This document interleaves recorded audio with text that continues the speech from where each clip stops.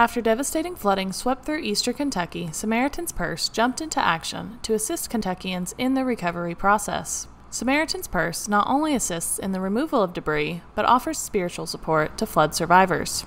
So we're here from the flooding. As we're responding, we set up at some local churches because we do this with the local church.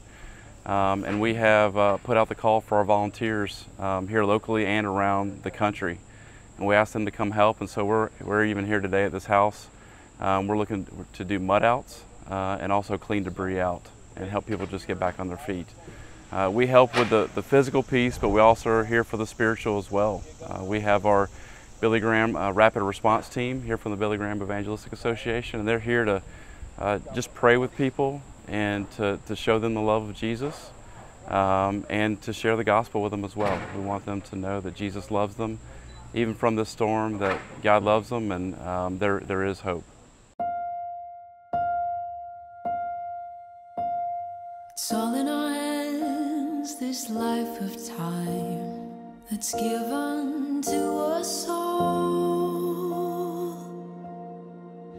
It is all in our hands, it is all in our hands. Experienced heart specialists and subspecialists collaborating for the benefit of your care. Top 10% national hospital rankings for patient safety in heart attack and heart failure treatment.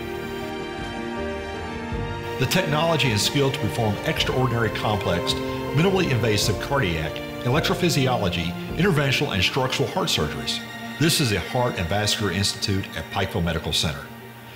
It is all in our hands, it is all in our hands. When it comes to your heart, place your care in our hands.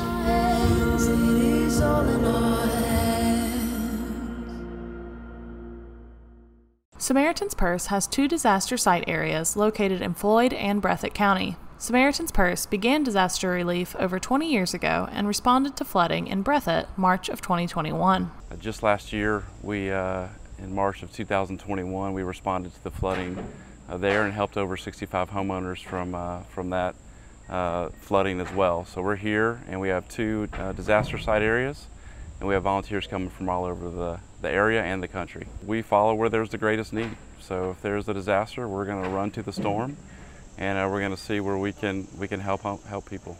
If you would like to volunteer with Samaritan's Purse, call 606-210-3224. To request assistance with debris removal, call 606-210-3204. For Mountaintop News, I'm Brianna Robinson.